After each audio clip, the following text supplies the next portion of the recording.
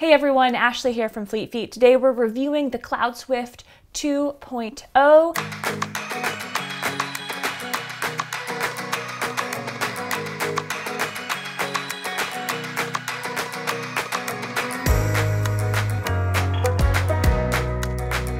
This latest generation of the On Cloudswift is designed specifically for running in city streets. So what does that mean exactly? The midsole of this shoe is cushioned with helium foam pods, and that enhances the ride with the speedboard technology that's in this shoe. So you'll really notice from landing to toe off that there's a bit of a propulsive feeling. It's cushioned, but it's also firm.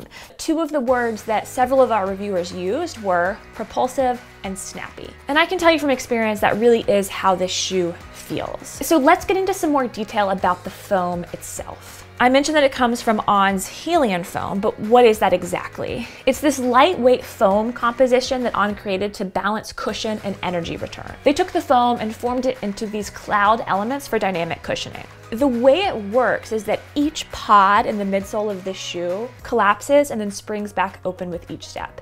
And that's where you really get the propulsive feeling that I keep describing with each step. Here's a quote from one of our testers. "I really notice the way I seem to roll forward with each step. On shoes have a distinctly different feel than others, and I really like this one in particular." That's a really great call out. They do have a unique feeling, and we definitely have to give credit to this unique midsole system. Another key performance feature that we need to call out with this shoe is On's speedboard technology. This speedboard is a piece of plastic layered between the midsole and the footbed. Every time it flexes, it loads with energy and then snaps back into shape when you take off, and that creates more pop with each step. So the combination of the compressing and springing back of each of these pods combined with that speed roll technology really helps you to, as soon as you land, to get right off of the ground to keep going. Moving on from the midsole, let's take a look at the outside of the shoe. You'll see this sort of split here in the middle of the shoe, and then on each individual pod, there's a sort of different pattern of tread. You'll notice there's less traction tread in the middle, more on the heel and the toe, and that's really just to mimic where you're landing and where you're toeing off. These are the areas of the shoe that you need the most traction. This sort of canyon that exists in the middle of the shoe from the heel up all the way to the start of the forefoot is designed to help with movement in the shoe, so you have some differentiation between the movement on the medial and the lateral side of your foot. If you wore On shoes kind of in the early days, you may have noticed that this was a little bit of a different shape. They've updated the shape of this over the years to make sure that nothing gets stuck in here when you run, because that could be an issue. Moving on to the upper. On is known for its sleek, minimalist look, and this shoe is no exception.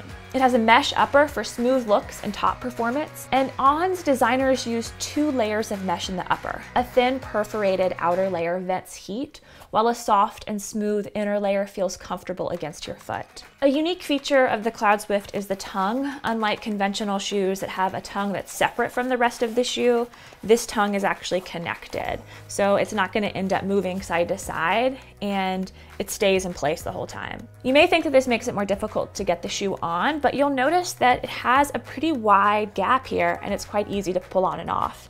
And then you'll notice how high the tongue comes up, and this little heel cup here is really nice and narrow, and you can use both of these to help pull the shoe on. It also has a bit of structure around the heel counter. You'll notice that around the bottom here, and then up and around the top.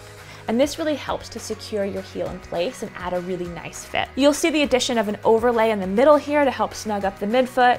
And then in the front, it's really just a single piece that has a lot of room and adds quite a bit of breathability. One thing to call out with the lacing of this shoe, while it does have traditional lacing all the way up, you're not gonna find an extra eyelet like you do in a lot of running shoes. So if you're used to doing the marathon lace, the heel lock system, that will not be available in this shoe.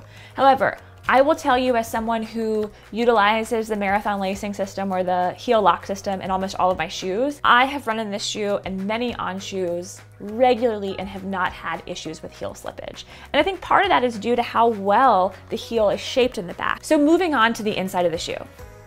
While the On Cloudswift 2.0 is considered a neutral running shoe, several of our testers called out how the shoe does offer a fair amount of arch support, which created a bit more of a secure feeling or fuller feeling shoe. But what makes the 2.0 version different and better than last year's model? First, On reconfigured the cloud elements in the midsole of the shoe. The pods in the heel are softer for landing. You'll notice I can push them in easier, while those in the forefoot are designed to help you snap off of the ground. So there's extra cushioning, but it's a bit denser. The midfoot cage is also slightly different. The straps on the outgoing model had some stretch to them, but the cage on the new Cloudswift is more static. I can't really pull this very much. This updated version adds more security on the lateral and medial side of your foot to create a nice hugging sensation. Other than that, the two models are relatively similar. So if you liked the first version of the Cloudswift, you're definitely going to like this one too. So want to learn more? Check out our written review. There's a link in the description below, as well as a link to fleetfeet.com where you can browse all of On's shoes and apparel and make a decision for yourself. And finally, if you have not yet been fit for shoes, please check in with your local Fleet Feet. Head in for an outfitting appointment to find the right pair of shoes for you. Thank you so much, you all. Have a great day.